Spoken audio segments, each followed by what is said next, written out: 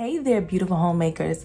Welcome back, girl. My name is Angel and I'm your digital homemaking coach here at Habits of a Homemaker, where I teach you how to cultivate godly character and habits within your home for the glory of God. Ladies, let's start off with some exciting news.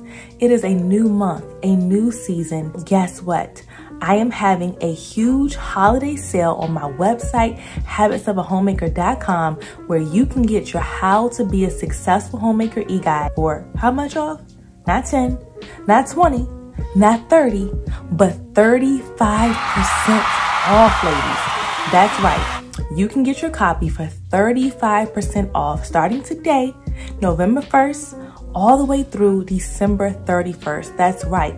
For the rest of the year, you can get your copy of my How to Be a Successful Homemaker e-guide, where I teach you everything you need to know to thrive in your homemaking for 35% off. So after you watch this video, make sure that you go to habitsofhomemaker.com. You don't need no coupon. The sale is going to be automatic and it is going to take 35% off your order. So go ahead, ladies. Don't wait no longer. Go ahead and get your copy today. All right, ladies, we're going to hop right on into today's video, where I will be sharing 8 signs that you are submitting to your husband. A few years ago, I made a video called 8 signs that you aren't submitting to your husband. So if you have not yet watched that video, please do so. I will have a link in the description box and also in my iCards on either side of the screen, where you can click that and watch that first and then come on back and watch this one, okay? So let's get right on into it, ladies. Sign number 1 that you are submitting to your husband is that you have rejected worldly feminism and you have embraced biblical womanhood. So that means that you are not going along with what the world says and what the world does. So that means that you are rejecting that worldly feminism. That means that you are rejecting those ideologies and the things of the world, but that you have adopted the mindset of Christ, that you look to the Bible for how to be a woman. So you don't listen and abide by the definition of what the world defines as a woman, but that you look to Christ and that you are defined as a woman by what He says, by what He calls you, by how He has made you and designed you. So that means that you are looking in God's holy word and you are looking to Him to instruct you and to guide you and to lead you as a woman, that your role as a woman, as a wife, as a mother, as a homemaker is biblically sound and is rooted in the word of God, and that you are not taking on the ideologies, the opinions, and the mindset of this world, but that you have adopted the mindset of Christ, that you look to Him as to how to conduct yourself as a woman. All right, ladies, sign number 2 is that you allow your husband to make the final decision. That does not mean that your husband doesn't come to you for input or that you all don't communicate well and discuss things over. Absolutely not. But when it comes down to the final straw, that you allow your husband to be the final decision maker and that you respect his role as the leader, as the head of your household, as the head of you as his wife. So for instance, let's say that you and your husband are getting ready to make a purchase on a vehicle and you're not completely sold on the one that he feels is best for your family, but he's talked to you, you all have talked it over, and he's like, sweetheart, I feel a peace about this. I really believe that this will be the best for us economically. It's going to be the best for our family, such and such. And even if you're not 100%, you will respect him enough to say, okay, you know what, honey? You know my concerns. We've talked about it. Know that we need to make a final decision today. So let's go and move forward with what you feel is the best for our family. I trust you, support you. Allowing him to know that you trust him enough to make those final decisions, and that you're not the wife who's going to say it in a way, you know, that makes him feel like you don't trust him. So if you all are coming to a final decision about something, and even if it's not the decision that you would have made, that you respect your husband enough to know that he is the head. You've already voiced your concerns and that now there's time for a final decision. Go with the best decision that he feels is right for you and your family. Do it in a way where you're going to disrespect him or, you know, demean him and say, well, you know what, fine, just do what you want to do. I really don't agree with this. I feel like this is really going to backfire. I don't feel like this is going to work out. But if this is what you want to do, fine. You know, just go ahead and do it. You know, I mean, at the end of the day, I guess you make the final decision anyway. So, you know, just go ahead and do it.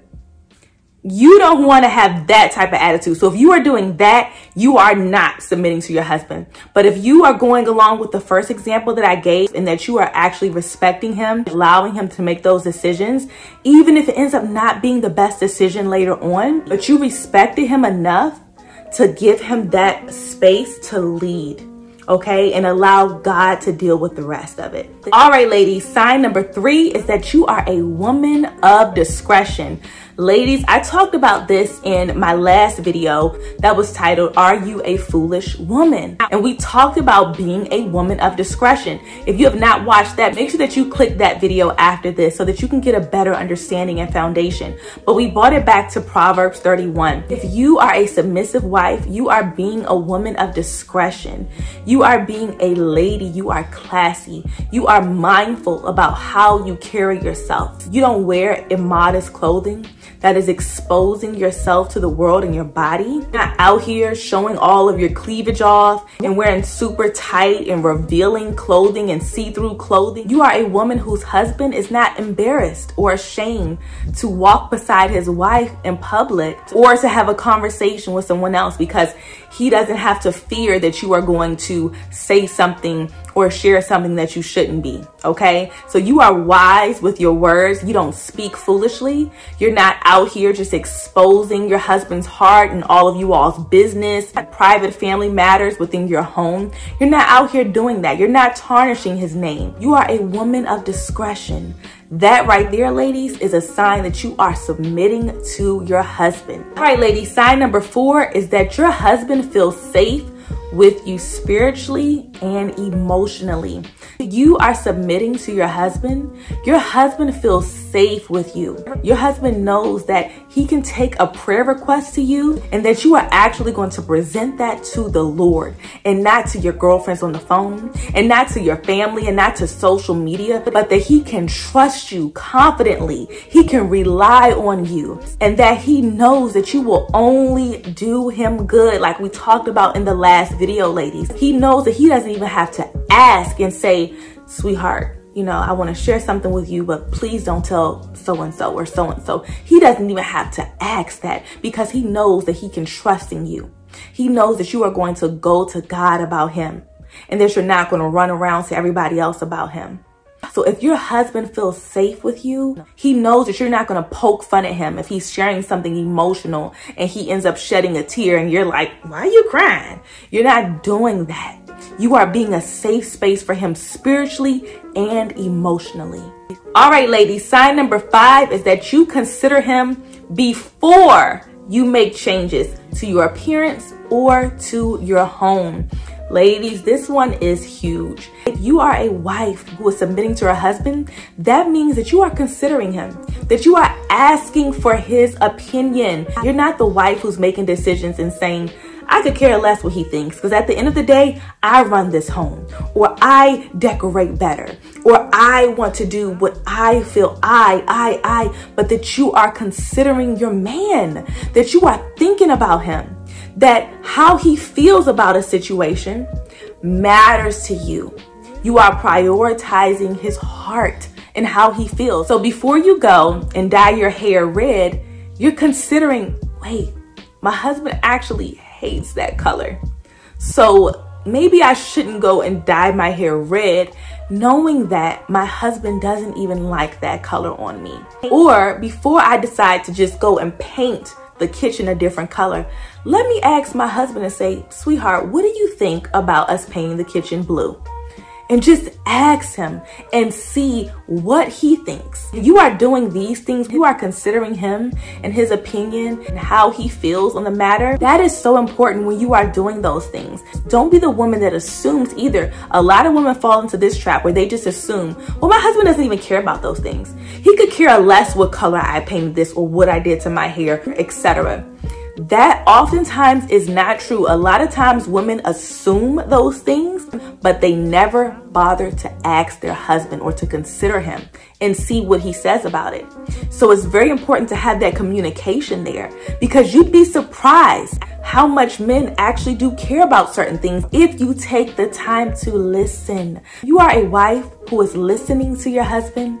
If you are taking the time to consider him before you make changes to your appearance or to the home, you are submitting to your husband. All right, ladies, sign number 6 is that you operate in humility and accept his correction. So if you are a woman who is humble and you operate in humility, you don't have an arrogance about you. You're confident, but you're not arrogant. You are a woman who respects her husband and a woman who accepts his correction. So if your husband is giving you correction on something, or if he is giving you a warning to something, you wanted to shop at HomeGoods today on a particular side of town, and you've already gotten ready for the day, and your husband's like, sweetheart, I feel very unsettled in my spirit. I was just praying this morning, and I just really feel like you shouldn't go to HomeGoods today.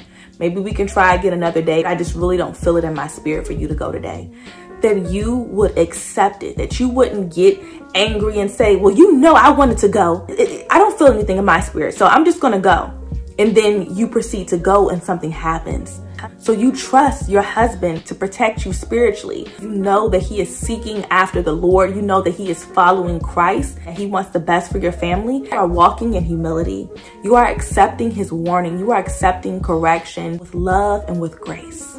All right, ladies, number 7 is that you honor him in private and in public. If you are a wife who is honoring her husband, you're speaking well about him. You are treating him with kindness and respect. In private, that means that you're not doing things to dishonor him. That means that if he told you, sweetheart, I don't want the children jumping on the furniture, that when he goes to work, you're not gonna say, all right, kids, daddy's gone, so go ahead and jump on the couch now.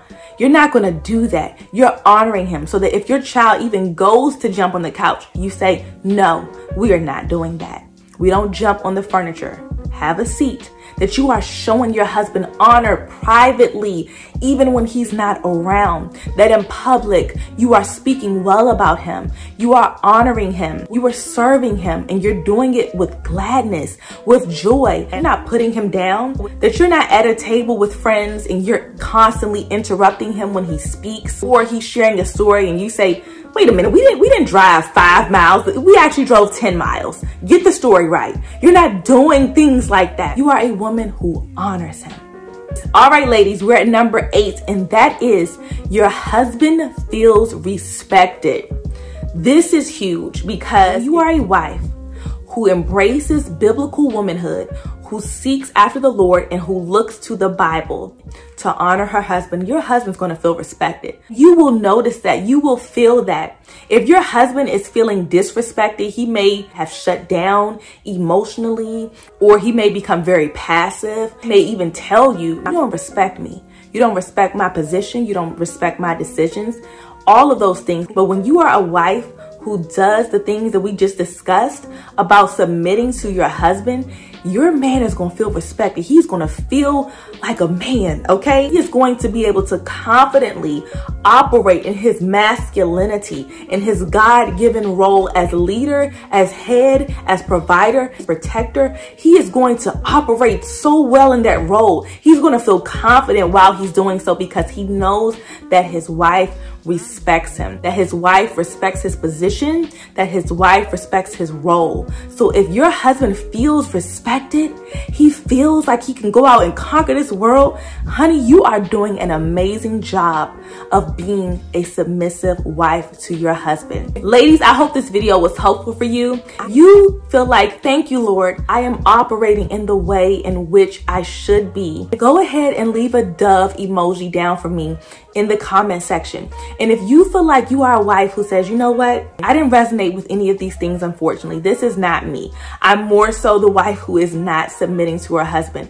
Go ahead and leave some prayer hands, and we're going to touch and agree. I'm going to pray that the Holy Spirit would lead you and help you and give you wisdom on how to be the best wife that he has designed you to be. Because guess what, ladies, it's not too late. Even if you've been married for 10 years and you say, oh my goodness, I've been doing it all wrong. I've been disrespecting my husband. I haven't been honoring him, allow him to lead. Even if you've been doing that for a decade, God can turn it around. You just have to be willing. And now if you are willing to do that, it is time for a miracle to take place. It is not too late. So we are going to pray with you and for you. Go ahead and leave a prayer emoji in the comment section. And when you see that I have hearted that emoji, that means that I am praying for you, okay? I love you ladies so much. Do not forget to go to my website, habitsofahomemaker.com, to grab your copy of How to Be a Successful Homemaker e-guide, where I teach you everything you need to know to thrive in your homemaking for 35% off, ladies. The sale is only going to last until December 31st, so you don't want to miss out, especially if you are struggling in any areas pertaining to your marriage or homemaking. This would be a great investment for you ladies to get on the right track. So thank you all so much again for taking the time to watch. I love you ladies so much, and I will see you in the next video. Mwah. Bye, ladies.